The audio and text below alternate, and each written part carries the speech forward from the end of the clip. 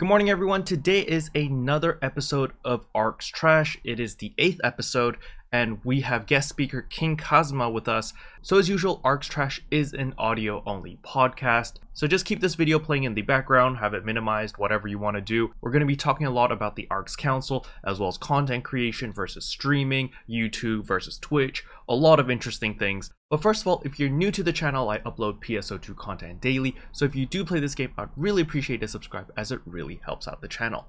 Anyway, without further ado, please enjoy the video.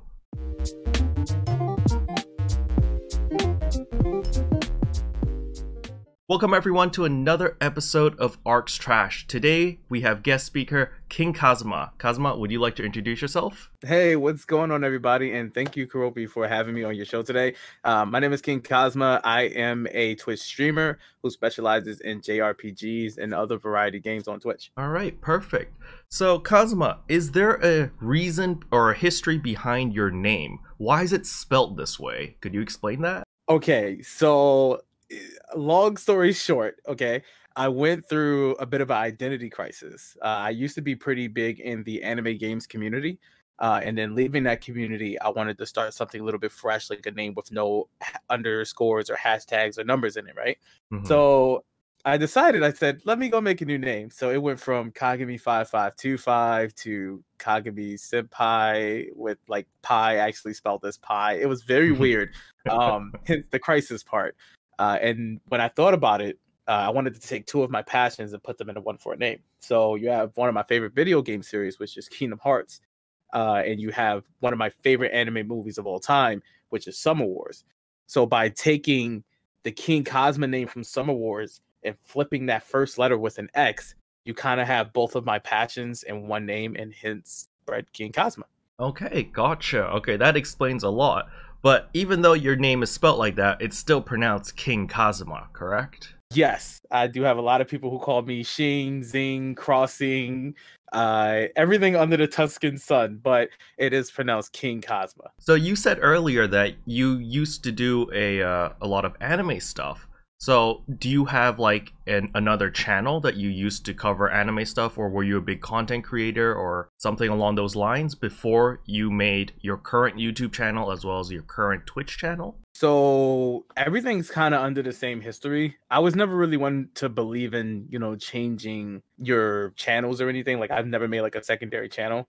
But I was always just trying to figure out where my place was on Twitch. So I have history with this channel specifically. Like if you were to go back in the data, I've been streaming for about 6 years now, and it was weird, starting off with Dragon Ball Xenoverse being the first game I streamed ever. And everything since then has just been kind of me taking this journey from being a streamer. So everything's kind of all under one. It's all under one channel. But there have been different names and there have been different communities that have came into my channel since. So did you cover any fighting games or streamed any fighting games other than what you just said, Dragon Ball Z, before PSO2? What other games did you cover? So in the past, I've covered BlazBlue games. That was actually the first fighting game I've ever gotten decently good at. From then, Dragon Ball Fighters, Tekken, also things like Guilty Gear. And I've actually played Street Fighter, which was where my friends taught me to play fighting games. Because even though I was good at BlazBlue, I never understood technical talk or anything like that, frame data. And my friends sat me in a Street Fighter 5 game for about a year and literally kicked my butt every single day and told me what I did wrong until I got good. And that kind of bred the fighting game that you see now. The guy who's like, hey, man, that's +2 on block. And it's just kind of always using that fighter game lingo whenever I'm playing video games now, because everything you see actually applies to other games, even frame data. It applies to other games. So taking those basics, fundamentals, and applying that to other games is actually really helpful in me, perfecting my skills as what I do in PSO. So here's a hot take question. What is your favorite fighting game? You can only pick one. Oh, Virtua Fighter, Sega. Oh, okay, wow, that's a classic. Yeah, that's like my generation, but okay, cool. Who's your favorite character in Virtua Fighter? Oh, Pi, absolutely. Damn, all right. I love her stance changes. It's just you go from a spin kick, and the next thing you know, your back is turned, the enemy thinks you're free, and then you just jab at him. It's great. I love her stance changes. Do you think Dead or Alive mm, took inspiration from that? yes, actually, yes. I believe Dead or Alive is pretty much a direct. I don't want to say a sequel, but I don't want to say copy and paste either, but it's more like a mirror to Virtua Fighter. Like, it's that upgrade to Virtua Fighter that we never got. Hence why we see some of those characters in Dead or Alive. Do you play Dead or Alive? I do actually, and I main Rig. Okay, nice. I love my kicks. I love my kicks. All right, so this is more of a question for myself, and that is, Okay. if you were to compare Tekken versus Dead or Alive, which game do you prefer? I prefer Dead or Alive. Explain why. So coming from some fundamentals like games of Virtua Fighter, Dead or Alive perceives itself to be more of a technical game, in my opinion. Now, that's not me saying that Tekken is not technical. I've seen Tekken. I know how crazy it can get, trust and believe. But I feel like with some things with Dead or Alive, it's more like there are more characters there that have a lot more complexity to how they're played. Whereas though Tekken, I've seen people pretty much opt away from using a lot of other characters versus like I guess some higher tier characters or whatever. And I tried to get into Tekken on my own, but it just never felt the same. It never felt like I had that full control over my character like I've had in Dead or Alive. All right.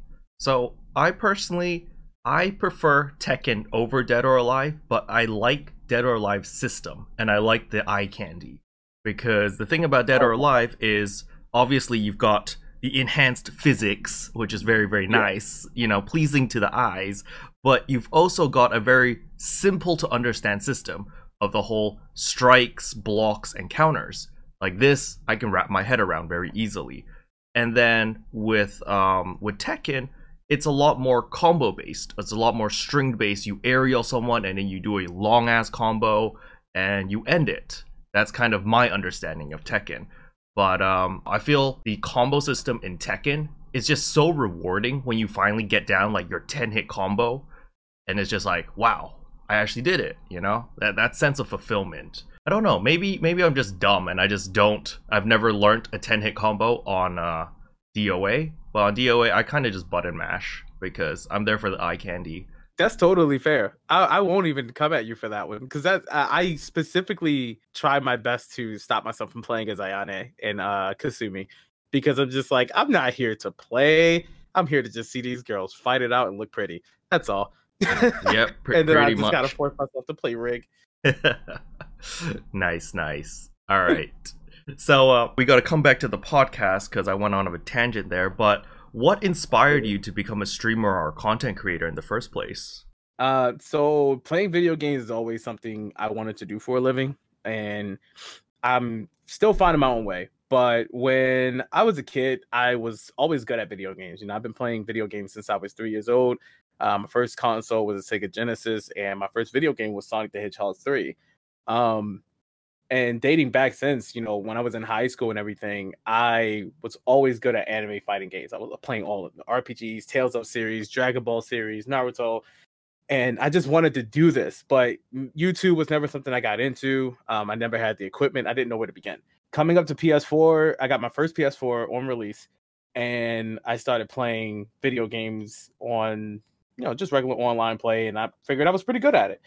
So me and my friend, we decided to get Dragon Ball Xenoverse early. It was about a week early. We paid some yen so we can get access to it.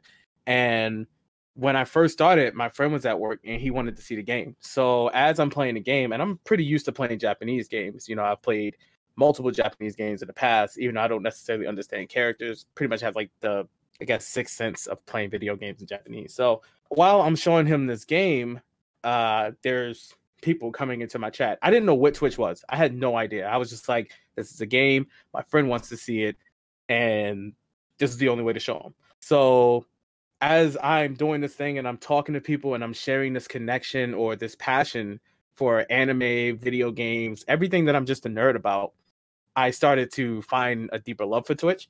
So through that entire week, I'm just like, dude, this is awesome. Like, this is Twitch. I started meeting my friends who I'm actually still friends with to this day, 6 years going on. My first stream ever, I had like 1,200 views, and I got to really see what Twitch had to offer at that time. Now it's a little bit different, but it definitely did sparked something in me that made me want to become a content creator or a streamer, if however you look at it. So from what I understand, you also have a full-time job and you're streaming pretty often. How do you balance that? It is rough. Coming home and being extremely tired from everything, but it's one of those things where it's though you never look at it as I'm done working and then that's it. I'm home and I'm just relaxing, because that's how you put yourself in a ditch. The way that I cope with that is whenever I go to work, I bring a little black book with me and I write down ideas of things that I want to do on stream or when I get home, or how I'm going to optimize my channel, or anything that pertains to progressing myself as a streamer. And then when I get home, I start working on it. So when I'm done work, I'm not done work. I'm going to my next job. And I'm only done work once that clock hits 10 p.m. and everything is done. And if it's not done, then I guess I'm working overtime. And it's not really something as treating your passion like a job. It's more of, investing in your passion.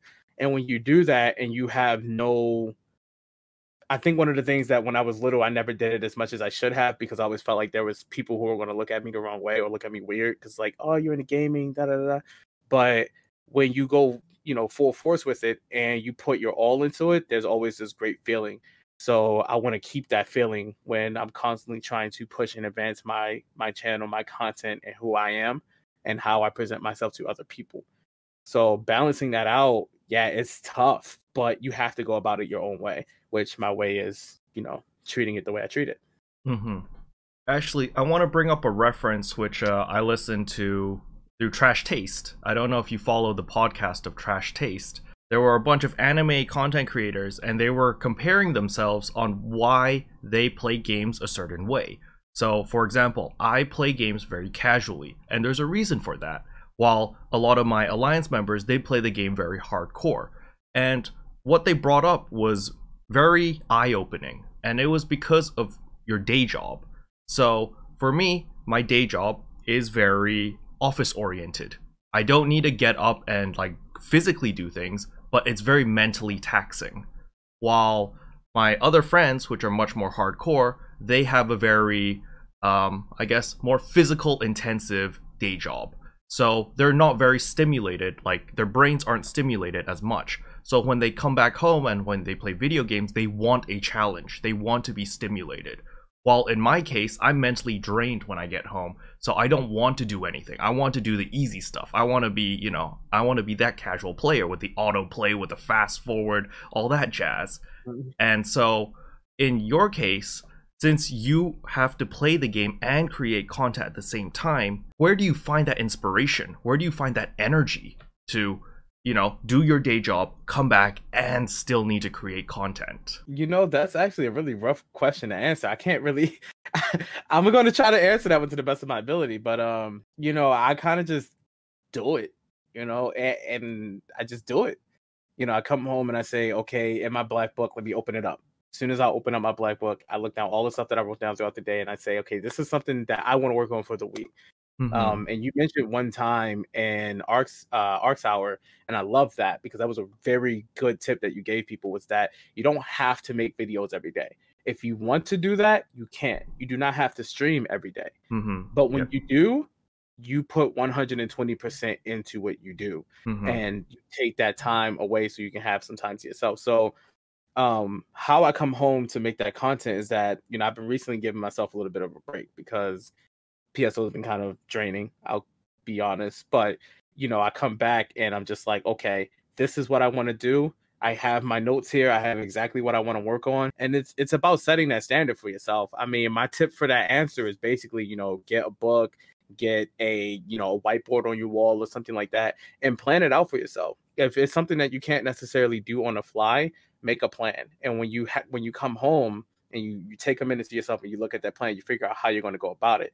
That way you always have something to do the next day. You have yourself being organized. This is a business as much as it's a passion, especially when you are wanting to grow and, make a career out of it. I do want to get into streaming, but I've always been more of a YouTuber. So now, since I want to understand more about the streaming world, do you plan a specific topic for that day of streaming? or do you kind of just go in with like a general direction on what you want to talk about or what you want to do on that day? So that's typically up to the chat, honestly. I do tend to go in with an idea of what I want to talk about. But depending on the vibe of the stream and how things are going, sometimes chat pulls a complete 180 and takes it to something else. And it's good to see that, because that means you have a chat that's very interested in what you have to say. And what you say kind of means something to them that can breed a conversation. But honestly, that's about it. Honestly, I'm trying to think of something I can say to like elaborate it just a little bit more, but no, that's it. You kind of just go in. I mean, some people, they have content that they want to put out in some games, so with streaming it's easier. So you just have, oh well, I'm doing Divide Quest today or Ultimate Quest today, and then some people are just like, oh, what class are you playing today? But then in general, sometimes you can just answer those questions as you're streaming. Your chat will come through and make that conversation with you, especially if you have people there who are interested in what you have to say. That's actually a great point, because I envy you, Chrono Catastrophe, GM Custom. Like, I don't know how you guys are able to do it where you're focusing on the game, right? You're playing the game, but you're also paying attention to the chat and interacting with it. Like, for me, I don't have that multitask ability, right? For me, it's I'm 100% focused on the game, or I'm 100% focused on the chat. And so whenever I'm addressing the chat, I'm either dead weight in an exploration or whatever expedition, getting my ass whooped, or I'm just sitting in the lobby, and then there's a bunch of people that are not happy because I'm not doing anything, and then there's the chat that is happy because I'm interacting with them, and I'm just like, how do I make all sides happy here? Like, I can't find that balance because I've just never had to practice this, I've never been in this situation. So I really envy you guys how you can do all that at the same time. To speak on that one a little bit more, and that's very flattering coming from you, because I feel as though I'm like, dude, the day you start streaming on, like, if you ever hopped on Twitch as your community, you are going to see so much come your way. And I can definitely tell you, it is okay. You're never going to please everyone. Some people may take it a little bit harsher. I've definitely seen throughout the community, some people take being ignored. And it's not really being ignored. It's just there's so much plowing on the screen at one time, especially with the fast-paced games such as PSO2, that it can hurt somebody when they feel as though they haven't been seen. So one thing I tell streamers to do is always make sure, you at least address your chat. Don't call them chat, just say like you guys or whatever. But make sure you address them. Say, hey, I'm really focusing on the game right now. I'm sorry if I'm missing some chats. I'll definitely make sure that I go through, read them later. Sometimes I do have to go through like 100 chats just to find what somebody else said. And if I can't find it, then I'll say, hey, just repost it and I'll answer your question. And I just try to make sure they know. Because it's one thing if they're just ignored and nothing said, that can make them feel some way. But they're a decent human being, like you or me. If someone were to tell you, hey, man, if you send me that text again, I'll get back to it later, then they're going to get back to it later. You have full faith in that. Yeah. So another question for you is about your stream or your audience. You call them king? Is that it? Is that your phrase for all your fans? Yeah. Is there a story or history behind that? It is a sense of endearment. Man, woman, whatever whatever you are. I just say king, queen. Even women can be king sometimes. I call my boss at work king all the time. She loves it. And it's just like, it's a sense of endearment, and it's a way of, it's a respective sense of endearment. It's something that I picked up from a couple of friends who say it, and I just randomly started saying it one day, and it felt good to say it. It's looking at somebody who you respect to some point at a level, or to some point, excuse me, and you just say, hey, how you doing, king? And they'll smile. They'll legitimately smile and look at you and say, I'm doing good, man. How about yourself? And it's better than looking at a woman going down the street and saying, hey, baby doll, start catcalling. You respectfully look at her and you say, how you doing there, king? Or how you doing, queen? Like, you can say however you want it, but it does have a certain approach to it that makes people feel like you are an approachable person to talk to. Okay, gotcha. The reason I brought this question up is because out of all the content creators I know, I think Azalera, he calls all his fans burbs.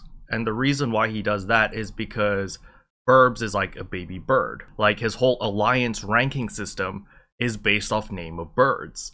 And that's why he calls all his viewers Burbs. And then, that's kind of history for his channel. And so I was just wondering, oh, since you call people king, is there like a progression system or like a history or some story behind it? Because I was thinking, okay, what's higher than king? You start calling people like, Messiah or something?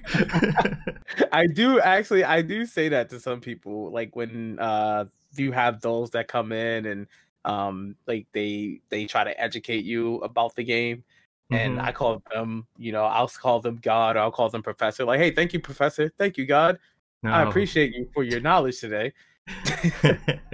All right, gotcha. Because I was actually thinking, like, I've talked to Anamana once or twice about this, and when you're doing YouTube, you get a lot of like recommended videos on like how to be more interactive with your chat, how to be more interactive with your comment section, how to become a better content creator, blah blah blah. And there was one tip that always stuck with me, and that is like, think of a nickname for your fans, right? Like your viewers, that you should call them something. Like how Azalera says "Good morning, Burbs" at the very beginning of every video. Like, I don't have that because I haven't thought of a nickname for my viewers yet. And it's very difficult, at least for me, I find it very difficult to think of a good nickname. And I think Anamana's in the same boat. He doesn't call his viewers or his fans anything. He just kind of, addresses them. I'm just kind of stuck at this boat thinking like, well, if I were to call them something, what would I call them, right? There's actually this one streamer that I watch, and he is the guy that pretty much inspires how I reshape my entire content. And I've been watching him for years now. And if this helps, he has been streaming on Twitch for 6-7 years now. I think he just had a 7-year. And he actually does not have a single name for his chat. Pretty much he addresses his chat. See, there's one thing when you're calling people names to address everybody. There's another thing when you go into his chat and he'll say hi to a specific person and he will ask them something personally about their life. That is someone who has basically, spent his years getting to know his community. So it's not just, calling them guild or calling them chat or calling them, hey, what's going on, plebs? How you doing today? Or, my sandwiches, it's just straight, hey, how you doing there, Game Breaker 2000? Like, how is your kid doing? How's the new house? Something like that. And it built that establishment with them. So though it is a good tip for those, I would say for those who have a hard time remembering everybody, until they get themselves established, it's also okay, getting to know those people that come in every now and again and say hi. And I have this one guy in my chat who just got a house and he's been working ever since. So whenever he does stop by, I ask him, how's the new house? How is it treating you? How's the family? And he doesn't even really like PSO2, but he will stop by just to say hi and watch for a little bit and support and then go do his thing. So speaking about PSO2, like, what got you into the PSO2 to begin with? So back when PSO2 was pretty much just releasing, me and my friend were looking for a bunch of MMOs to play, and we couldn't really get into any. We went into Elsword, Vindictus, and everything. And there was nothing that really appealed to me because the way PSO2 plays is very different. It's more hands-on, optimal play style where you have full control over your character. A lot of games are just built off of auto attack and whatever. So playing PSO was definitely something new. So I got into it when it first came out. No beta testing or anything. And I was always playing on my friend's computer. So I liked the game. I didn't really know what to do with it, whatever. I stopped playing after a while. Later on, it came out on PS4 a little bit after, I think like the first year or two, if I'm not mistaken. And I had a Japanese account. So I decided, I'm just going to play PSO2 again. I remember this game. It was a lot of fun. So I hop on and I start playing. Ever since then, I've been playing religiously. But it's been heck, even just playing the game, I was so passionate about playing it. I would have like 3 screens in front of my face of like 3 different Wikipedia sites to help me through the game just to figure out what was going on and reading everything in Japanese and trying to, figure out how the game loops so that I can just come in. And it got to a point where, I was just like, hey, I'm here. But I have played other PSO or PS games in the past, just never PSU or PSO1. So just for clarification for the podcast's sake, you were playing the Japanese version when it was originally released, correct? Yes, So basically, you've been playing PSO2 for 8 years, I'd like to say. On give and or off? take. Yeah, give or take. Yeah, 8? Okay. definitely on and off. For sure. So, what's your favorite thing about PSO2? What gets you back into the game every time? Honestly, it's the combat.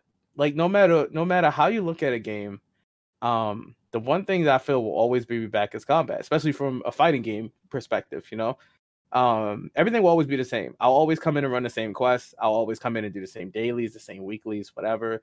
That'll never change.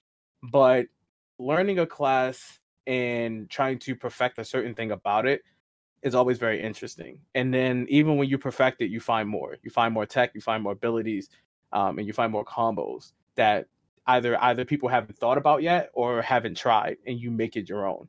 Hence me playing with Gunblade. People didn't want to really deal with that, so I decided to make it my own. And that something like that definitely kept me playing PSO. Mm-hmm. So I was watching, or I guess I was listening to the Oracle Fleet, your podcast, right? So I was listening to the episode with Azalera, and you guys were talking about the history of the JP server. And so I wanted to know, have you played every single class available in the game yet? Yes. Because I just recently started playing the second class, because I've been playing Braver for 8 months, nothing else but Braver. And now I have tried to learn a little bit about Étoile. The reason for that is because I've swapped from Braver Phantom to Braver Étoile, and so I needed to understand how Étoile worked. And so I did a little bit of the training, and I did a couple urgent quests with it. And I realized that each class has a very different playstyle. Their pacing is very, very different.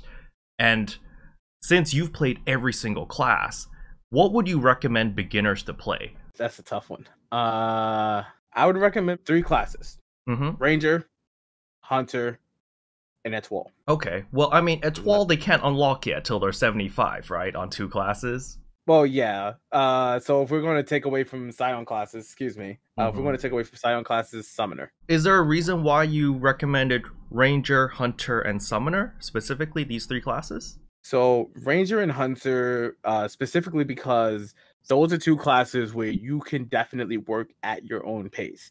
As far as people know, Hunter is a destructively dangerous class, yes, when played at a high tier. But Hunter is also perfectly built for beginners. The thing about Ranger as well is that Ranger kind of gives you the ability to take your time and learn enemy attacks, learn placements and whatnot, to be able to sit back, still do a lot of damage, but then also learn the enemy as well. You're not forced to constantly press buttons like with Gunner. Plus, it's a pretty decent range class as well. So something like that is very decent, especially when you're someone who likes to scan your enemies. And if you know, that's like Final Fantasy term for, just kind of getting it down, like their attacks, their patterns, where should you be when they do this? You can watch it all from like 20 feet away. Yep. That's how I actually learned some of the enemies in PSO2 myself. I would just take Ranger and blast for a minute. Then once I learned it, I would go to my next class and then I would fight them with my next class. And in my head, I would envision, what would I do in that situation? Hunter allows you to fight mobs, bosses, whatever, and get that same feeling, but you don't have to be long range. So you can pretty much do all the same things without being long range. And then the reason why I say Summoner is because Summoner is a class that plays outside of the normal spectrum of PSO2 classes, just like Scion classes, just a little bit different. So that's a class that I normally say either you're going to learn it when you start playing, or you're going to have a pretty hard time trying to, remap your brain to learn it later on. So it's a class that I do recommend people play as a start if you're thinking, do I want to play Summoner? See if you like it first. Do you think that range classes in PSO2 have a tactical advantage over melee classes? Before the headshot damage got reduced, I would definitely say yes. And what about now on the live servers? Not really. Okay. So the reason why I asked this question is because, the first MMO that I've ever invested fully into was Blade and Soul. I'm normally not an MMO player. I've always been a very casual player. I play mobile games. I play shooters sometimes, but I'm super duper casual when it comes to gaming. And so when I went into Blade and Soul, that was the first MMO where I went like super hardcore. We did raiding. I had a guild. I was a raid leader. All that junk, right? And it was very, very stressful. But, after I finished that phase, I was like, all right, we're moving on to PSO2. I'm not gonna be that hardcore player anymore. I'm gonna be a full out casual. And so I wanted to play a melee class because I saw Braver. And then back then, the only guides that I saw available on YouTube was, I think it was Azalera, I think it was Anamana, and I think it was Nos. I'm not 100%, but I think it was Nos. The consensus was, oh, if you're starting the game, play either Braver or Bouncer, because Dex Mag, you can equip all the weapons, blah blah blah. And I was like, perfect. I like Braver, Katana, Weeb, perfect. And so I picked up the Braver. And then I proceeded to get my ass whooped. And then recently, like, you know, just a couple months ago, or like 2 months ago, I switched to Bow Braver. I've been learning Bow Braver. Okay, maybe not 2 months, maybe like a month ago, because of Divide Quest. So in Divide Quest, I was getting absolutely destroyed with Katana because I couldn't reach some mobs. They would be flying around, and I would just get pooped on. And this is when I run it solo. So I was like, you know what? I need a range weapon. And I was like, oh right, Braver always had a bow, huh? So I started to learn the bow. And now that I've learned how to use the bow properly with Etoile subclass, I'm like, wow, the game is like 10 times easier with range. At least for me it is, because back in Blade and Soul days, I've always been a range character. I played Summoner in Blade and Soul, which is basically you have a literal summon, like you have a cat that can taunt for you, that can tank for you, that does everything for you, and you literally sit back and just like shoot flowers and throw shit at the enemies. I'm just like, yeah, this is great, right? And so I came from that type of playstyle to Braver, where like it's every frame matters and you have to like counter everything. And I'm just like, oh man, I suck at Braver, huh? And I've just sucked at all the melee classes. I played a little bit of Hero, I played a little bit of Phantom, Katana Phantom, and I've just always sucked on all of them. And then I went to Bow Braver, and I was just like, wow, I'm dealing like 3 times more damage than my Katana Braver, and it's so much less effort. And that's why I came up with this question. Sorry, I was a little bit long-winded, but oh no, you know, that's why I was asking you, like, since you've played all the classes, I've always had the mentality that, wow, range classes are so much easier because you're out of harm's way. You can see everything, like, especially that Shiva fight, like, the Urgent Quest, like, at range, you can see that counter crystal clear. But, oh yeah. But if you're in melee range, I don't see shit. I just see freaking flashing lights and big numbers. And then it's just like, shing, it's like, oh crap, we hit the counter, okay, we're all dead now, right? And I'm just like, no, I just enjoy using the bow so much more now that I can just stand back, relax, see everything, and it's just like, oh yeah, this is easy now. I think it's a mentality thing, really. You know, when I'm playing melee classes, I've learned to listen out for sound cues more, because I would see people use Photon Blast in the middle of fighting Shiva, and I'm just like, why are we using Photon Blast? I can't see. And she's just shouting in this blue aura, and the next thing you hear is, this isn't even worth my time. And I'm just like, okay, nope, she's countering, and I can't see, so I'm backing up. Whoever's Dark Blast is this, good luck. And I would just see like 5 people get countered, and I'm just like, yep, knew it. So I think it's a learning curve, you know, however you look at it. If you're someone who likes to see with sight, if you're someone who likes to see with sound, if you're both, you know, then it's definitely helpful however you want to take it. The only reason why I say like they're not as technically, they don't take as much advantage anymore, like they don't have a lot of technical advantage, it's just because the headshot damage is gone. I'm thinking about it from a DPS game. Gotcha. Right? Okay. But what you're thinking about is from, you know, how to take on enemies from a different angle. With that, I will say yes, they do carry a better technical advantage than other classes, because with a sword it's just unga bunga on the weak spot. See, with a rifle or any type of gun, it's what angle can I hit you from so that I can be safe and still get my crit shot. Yes. I need to know the history of unga bunga. Where did that come from? It's such a good phrase. You know, I don't know either. I do not know either. It's just something people say when you just barrage, like you just go ballistic. Unga bunga, just. I think that word, at least for me, that word came from Crash Bandicoot. When you got the mask and became invincible, doesn't he say unga bunga? Probably not. I think we're just thinking about it saying unga bunga, because now I'm thinking about it saying unga bunga. Right. And I think it says unga bunga. I don't know, because like Crash Bandicoot is like a childhood game for me back when I don't know when it came out. PlayStation 1 was it or Oh yeah. yeah, but oh that brings back memories. Like that for me was a childhood game. I was like 6, 7 when I played that. It was good. It was a good game. Have you played 4 yet? No. Is that available on PlayStation 4 or is that a PS5 only? PlayStation 4, possible PC soon, and I will tell you, it is actually a 9 out of 10 game. It is not bad at all. I will pick it up if it comes out on PC for sure, because I have a PS4, but the PS4 drives me nuts because I have the very first generation of the PlayStation 4, and it is so slow that it just drives me insane, right? So I'm just like, no, I don't want to deal with that. I just want the PC version. Let it run off my SSD. Let my loading screens be short. I totally understand that. Trust me. Yeah. Honestly, if you have the PC capabilities to play it, I would say wait for PC. Yeah, for sure. I'm patient. I waited Neo 2. I waited for that to come out on PC. And man, that game is punishing. I'm getting my butt kicked on that game so bad right now. Oh man, will you be picking up Ninja Gaiden? Oh, I don't know, maybe. So you see, like I still go into these games with a casual mentality, and then I just die for like 3 days straight, and I'm like, okay, I need to get good. I actually need to look at boss rotations and stuff because I don't like going into that mode very often because it's just like, man, feels like I'm freaking working. I'm sweating bullets here for this game. It's just like, god damn it.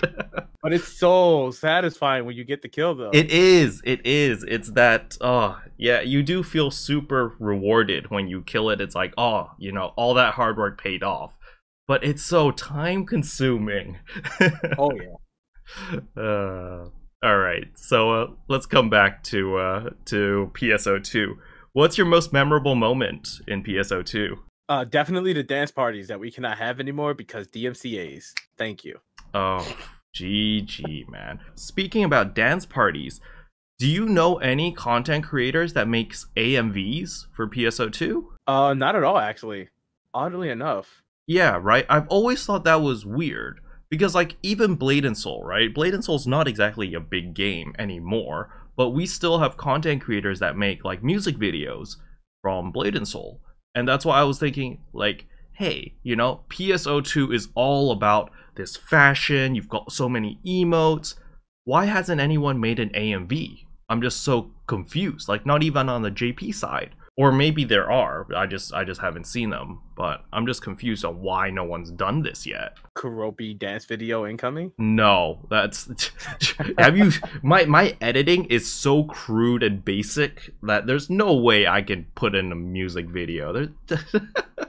Honestly, I've never seen anybody really do much. I mean, I've made a couple of clips where I have my characters dancing to certain songs, but you know, never really thought about doing much with it. You know, one of the first things I ever did with PSO2 was have like the Sonic emote and then have my character running through the ruined city, and I angled the camera just right. So it's like a kind of really close up third person Sonic the Hedgehog spin dashing, and it just had City Escape playing in the background. And it was just really cute. Other than that, never really thought to put a video together. Yeah. I need more dance emotes. Nice. Yeah, man, for sure. Like, I've always thought it was weird that like most content creators, at least on the global side, you know, we're very focused on information, on guides, on like all the technical aspects, right? I've just found it weird that no one's really gone more onto the fashion side, since, you know, we have the whole joke and the whole common saying that, hey, fashion is the true end game. Who cares about Guardian Soul? It's all about fashion, right?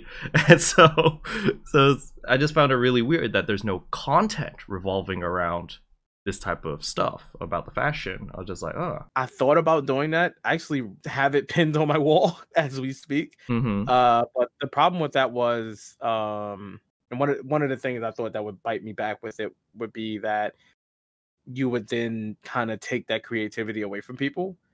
And I think one of the good things that I like about PSO2 is that when I walk into those doors, there is not a single character that looks the same unless they planned it to be that way. And like, I don't really have much male fashion either, so that also stopped me. I pretty much only have female fashion, so I'm like, oh yeah, here's my cool female sets that are modeled after. I did one that was modeled after Fire Force, and It was Fire Force and Guilty Gear, Mm-hmm. and it just looked great. But I wanted to do that one, and then I deleted the outfit because I was like making all these other outfits. I literally have a spreadsheet of sets that I've made throughout the year of PSO2, up to about like I think it's about 60 outfits now. I'm not addicted. You are. Actually, speaking about addiction, how many hours of PSO2 do you play a day on average? Now it's becoming less. But when PSO2 first came out, it was about 12 to 14 hours a day. I wasn't working at the time, so I was just going in. You scared me for a second there. I was like, 12 hours plus 8 hours of work, that equals 4 hours of sleep. I was like, wait a second. Bold of you to assume that I sleep. Yeah, that's intense. This is a question for myself because from what I see, you seem to be very well connected with a lot of these gaming companies. So especially with Sega. So is there a story behind this? Yeah. So actually, Sega is very new to me. Okay, so how Sega is split up is there's the PSO team, but then there's like Sega Europe, then there's Sega America, then there's Sega Japan, and they're all like their own separate thing. Mm-hmm. So there's a slight chance that they don't even know each other, from what it seems. Mm-hmm. But there was actually, from playing PSO2, I went into Sega's stream, and it's normally Sega of Europe streaming on that Twitch page. So I went in there, and because of my connection with PSO's Sega team, the moderator and the Europe team knew me. He's like, "Oh, that's the PSO guy," and I was just like, "Oh, hi." Wow. Like, I just came here to watch the Puyo Puyo. That's all. I was just saying hi. I donated a little bit, and then I left.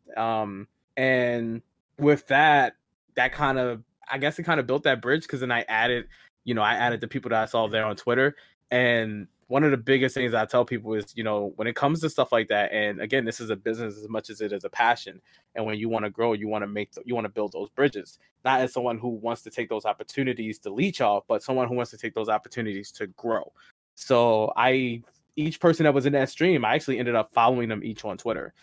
And recently, I can say with things like Persona 5 Strikers, I made a bridge. I built a bridge with one of those devs, and she gave me the email to another dev, hence building another bridge. Mm-hmm. And she gave me a code for Persona 5 Strikers and basically let me do reviews on it. So it's things like that. You build those bridges by shooting that shot and, talking with these companies. The thing is, a lot of these devs are on Twitter, and they're looking for content creators with even the slightest bit of community to walk up to them and say, "I want to promote your game for you." Doesn't matter how big you are, doesn't matter how small you are, you matter, and you definitely matter to them. So if a company can give you a game for some free publicity, they will do it. And the only thing you have to do is you have to show your stuff. You have to show that company why you're worth investing in. And when you do that, you build that bridge that lasts for your career as a content creator. So that's how I've been building myself. I've been talking with those people. I have connects with Koei Tecmo, Bandai Namco, Square Enix, and I've been, constantly trying to make a bigger rapport for myself as I grow through the years. And this has all been within the 2 years of streaming. Wow. Let's take a step back, and I want to know the beginning of how you got your first connection, and then how you built off that.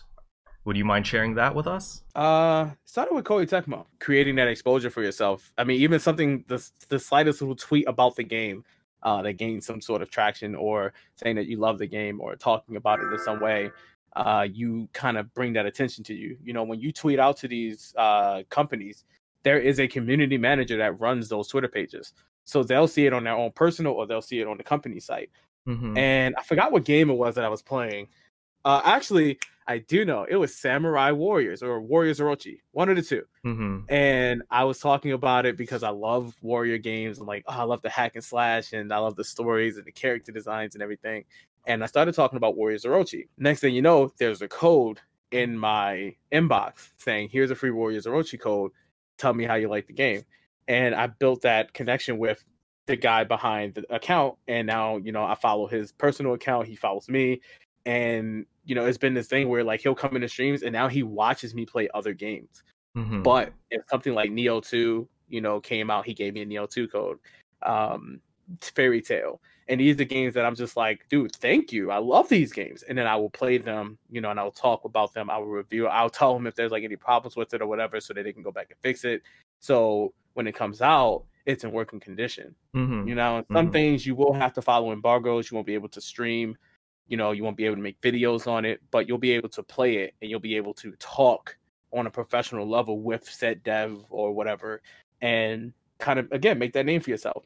And now whenever a game comes out, if I put in a request for it, or if I ask him, you know, I have his direct email, or I have his direct Twitter message or his DMs, and you kind of go from there. Same has been for Square Enix. You know, this guy I actually met from a friend. And we did this thing on Fridays where we would drink beers and talk and sit in the chat, and it became more of a, you know, he works for Sega, he can definitely help you out. But then it became like a friend thing. So I look out for him. You know, I have his personal Twitter, we talk and everything. I mean, not Sega, Square Enix.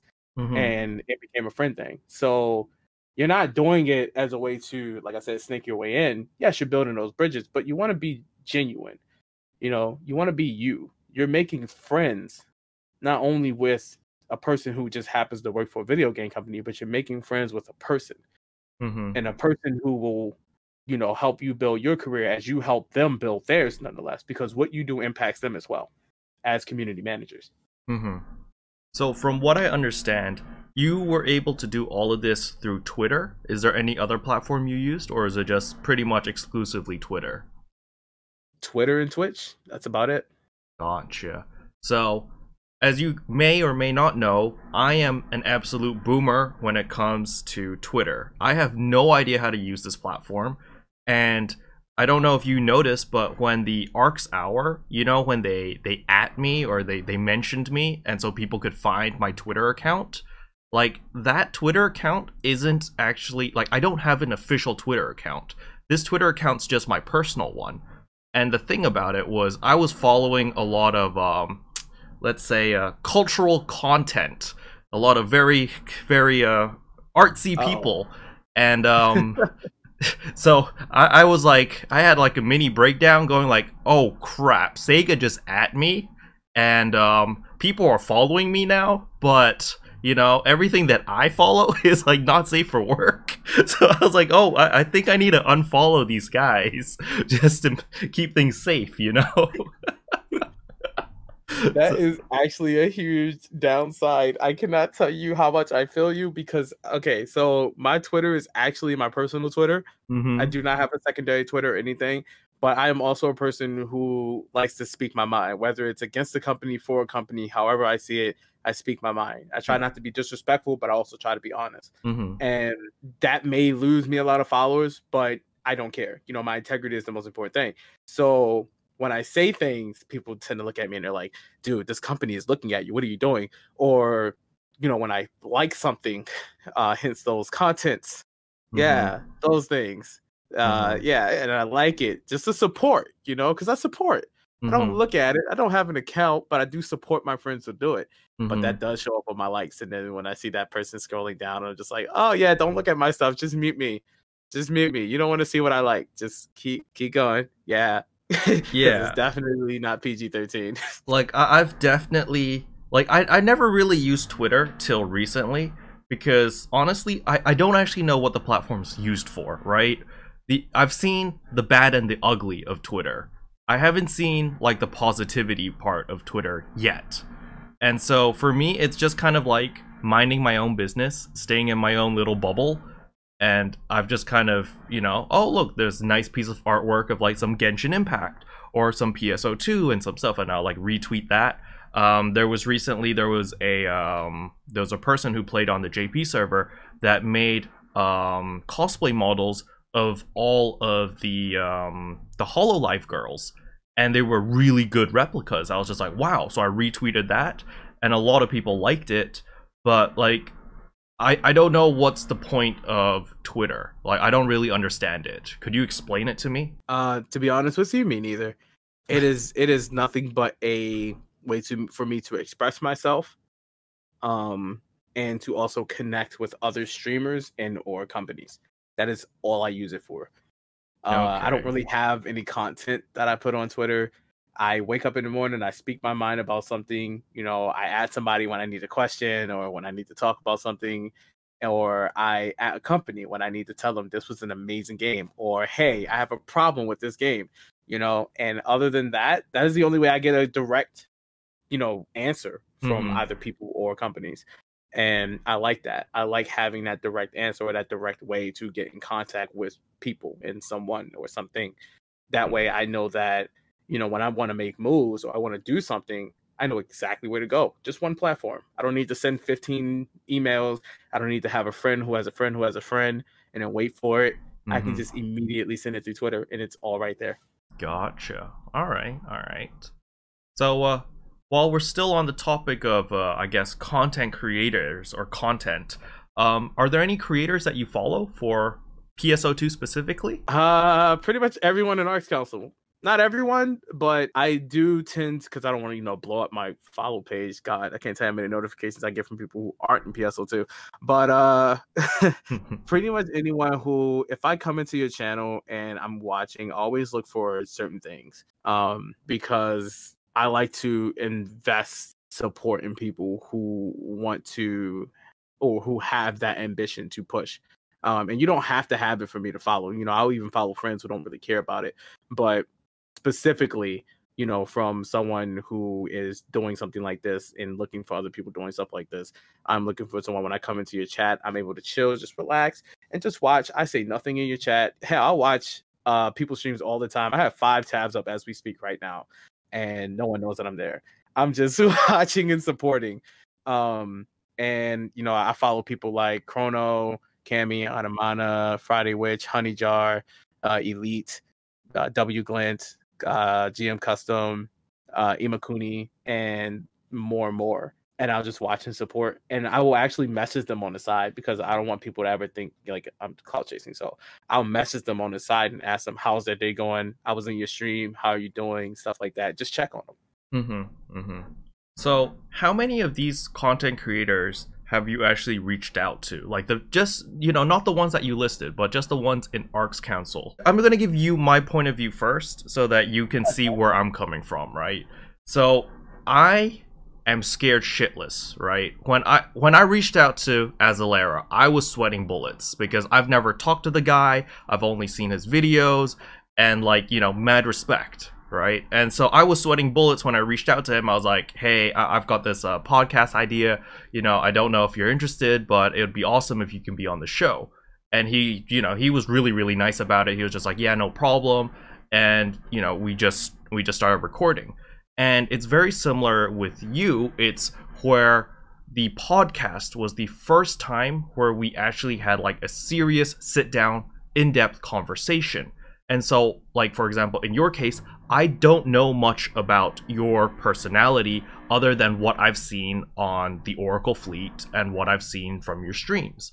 And so I know that there are certain content creators which, when they're on a show or when they're live, they put on a persona or they put on a personality. And when we're on a podcast or when I'm talking to them, like, you know, not in a recording situation, they might act differently. And that scares the shit out of me because I'm very simple. What you see on camera is what I am in real life, right? And so I don't expand my circle very much. Even though I'm in Arks Council and I see all of these creators, I'm too scared to reach out to any of the creators unless they've been vouched for. So, like, I would talk to Anamana, I'd talk to Chrono, I'd talk to Black to Basics. I'll be like, hey, what do you think about this guy? What do you think about that guy? And if they're like, oh yeah, he's cool, then I would be like, all right. So I'd have more incentive to reach out to people and be like, yo, you want to do something together? And other than that, if people are like, oh no, that guy's a dick, or that guy's, you know, not very nice, I would be like, okay, maybe I don't want to collab with them. Or maybe I won't even approach them. So, like, how do you get the courage to just be like, oh yeah, I'm gonna reach out to everyone, talk to everyone? Aren't you afraid of any backlash or any, like, association with someone that's, you know, doesn't have the best rep, stuff like that, that might damage your image? Not at all. It goes back to the whole it's a business and a passion sort of thing. You Mm-hmm. know, on the passionate side, if I hear something bad about a streamer, I'm thinking, I mean, I'm not going to deny that something did happen. You know, I have nothing to do with that. But Mm-hmm. then again, I have nothing to do with that. So if I were to go talk to somebody and I would say, "Oh yeah, how do you feel about this streamer?" Me and Anamana have had this talk. You know, we've actually sat down and we've went through everybody in Arts Council, and you know, because we didn't know everybody, but me and him knew everybody separately. So we Mm-hmm. kind of went through and we talked about each streamer that was there and you know what they do, how their content is. And that's a fact, you know. And I know somebody's probably thinking, well, what did they say that was bad about someone? Don't think negative about it. Think about it as we want to know who we're investing our time into, you know. And when you're doing something like this in Keroppi, I was very happy when you messaged me because I was like, dang, you actually see me as someone investing into it. And I'm sorry about yesterday because actually that's a work thing that I had to take care of. But you know, it's something where you are very appreciative of people taking that time to do something like this with you. And for the Arcs Council thing, it was something that I started up because I wanted what you feel about meeting up with other streamers. I wanted to completely destroy that barrier. That's what this was for. This was so people can see those content creators who have that ambition, who have that want to grow, and be able to talk to them and build that bridge together without feeling like someone's going to leech, try to take from them, and do everything but grow with them. And that's what I wanted to do for Arts Council, and that's why it is what it is. Now, reaching out to those people was basically kind of me taking that hit for everyone in a way. It's like, yeah, if we see a couple snakes, which we have had, but as you can see, that's nothing that we talk about. It's just kind of they're gone. That's it. I don't like drama, and honestly, I believe in the code of move in silence. So if we're all growing and someone is trying to stop that growth, if someone is trying to stop your money, my money, Anamana's money, Chrono's money, then I'm going to kick them. And it's because at the end of the day, I want that barrier you have as you are a good person to be gone. I want you to feel free to message anybody and say, I want to collab. And as long as you have that content creator tab under your name, you are good for it. They'll look at you and they'll say, you know what? Let's do it. Mm-hmm. Because you want to build that bridge. You want to build yourself and you want to build your content. And I don't want anybody to take that away from you. Now I have a better understanding of the Arcs Council. To be perfectly honest with you, I have no idea what the Arcs Council did before you just told me right now. So I just kind of got invited into this through, I think it was Anamana that did it, and I just kind of joined, and I had no idea what I joined, right? I was just like, oh, it's a Discord. And so it's very nice to actually now get the full story and understand what exactly we do here on Arcs Council.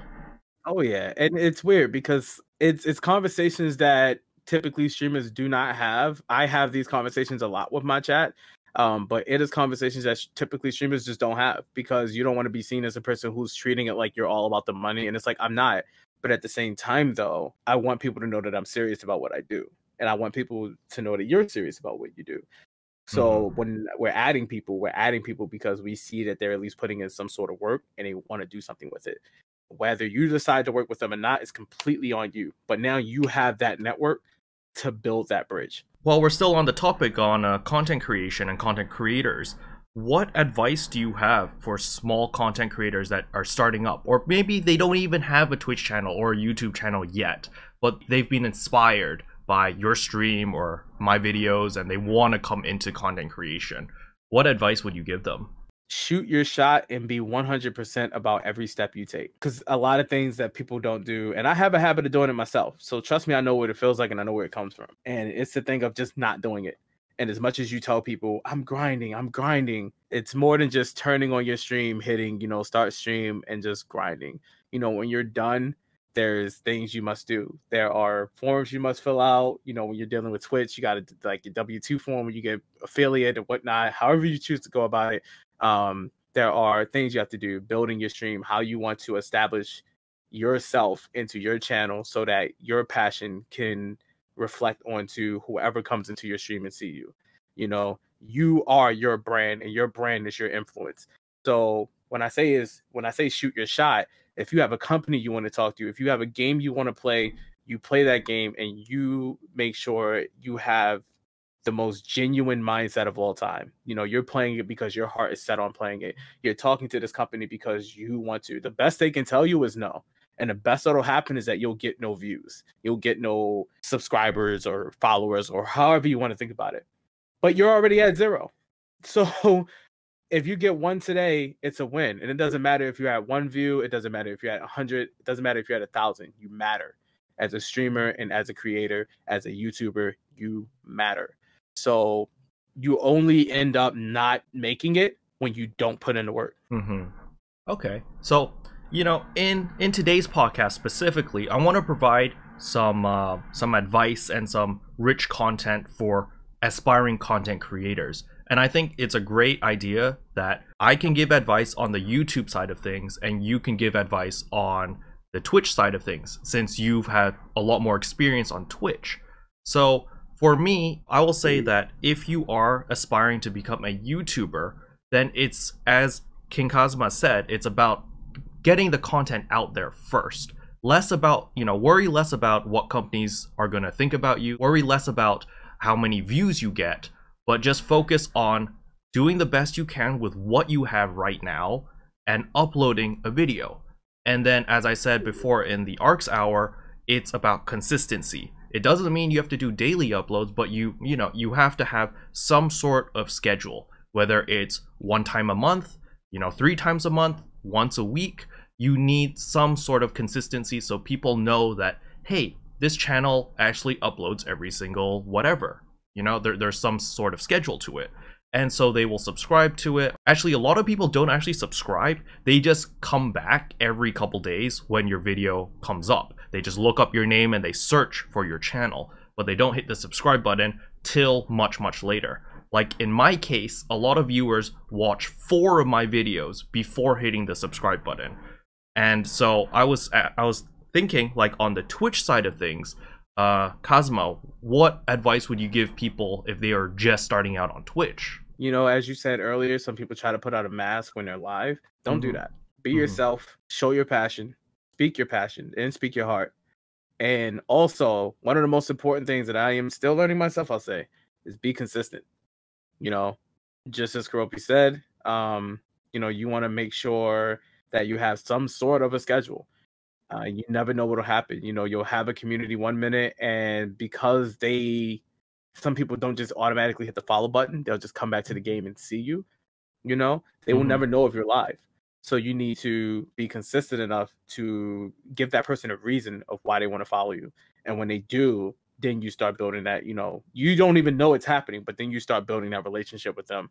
And you never know it's happening until you start to see like that one person reoccurring just starts coming back. And you're just like, oh yeah, you hit the follow button a while ago. It's like, I've been watching you for a while, but I never followed. But I love your content, so I'm going to follow you now. And now I'm going to come back every day, you know, and it's something that you don't expect to happen, but it does. And the thing about streaming and YouTube is YouTube, you know, you never know if anyone's watching you. But in streaming on Twitch or whatever platform you're on, you never know who is watching you right now. You never know who you're making an impression on. You could be making an impression on a CEO of a company, a dev of a company. You could be making an impression on another streamer who's never seen your show before. A partner who's never seen you before, and now they want to invest in you. And that goes for a regular person who wants to invest their time in you. So that's pretty much my tips on streaming. All right, perfect. Well, that's going to wrap up today's episode of Arks Trash. So I'm going to open the floor to Xing Kazama in case you want to plug any of your socials or do any shout outs. The floor is yours now. Absolutely. I do try to stream every day, but you can catch up with all of my streaming updates on Twitter at twitter.com/Xing Kazama. And to catch me live, you can always follow me on Twitch/Xing Kazama, not with a K, but with an X. All right, perfect. As usual, all of Xing Kazama's socials will be linked in the description below, so you guys can just check him out there. In case you're audio only, you know, just come back to the video and just click on the link. But yeah, that's pretty much it for today's episode. Thank you for joining me, Xing Kazama. Thank you for having me, man. I really do appreciate you taking the time today. And that concludes the 8th episode of Arks Trash. Hopefully you guys enjoyed the video. If you did, I would appreciate a like and a subscribe. And I'll see you guys in tomorrow's video. Bye. What can I say except you're welcome?